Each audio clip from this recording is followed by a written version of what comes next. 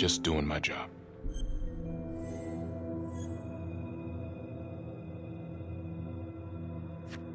You're my partner, Tom. How can I forget? We're supposed to be on the same side here. I'm not on your side because I'm your partner. I'm on your side because I'm your friend.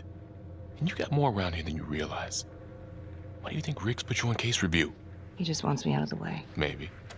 Or maybe he thinks you'll actually find something.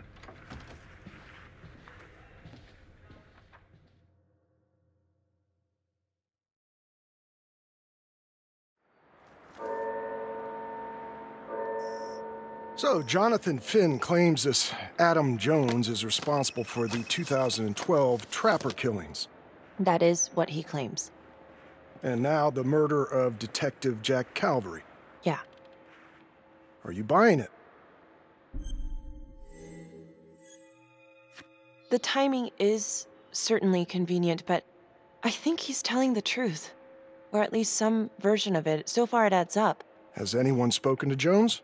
He's been presumed dead for years. That's quite a stretch, don't you think?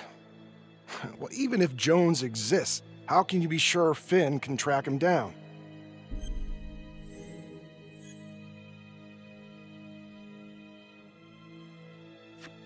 I'm not sure what the truth is, but I know it's out there and we need time to find it. Apparently, you need to release a convicted serial killer to find it. Just long enough to lead the police to Adam Jones. You're full of surprises, Miss Graves. Well, if you were in my position, what would you do?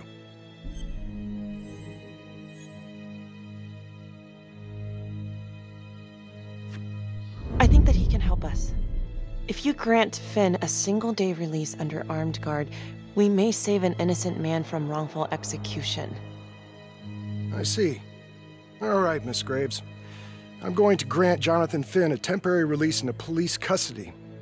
But only for 3 hours, no more. Thank you.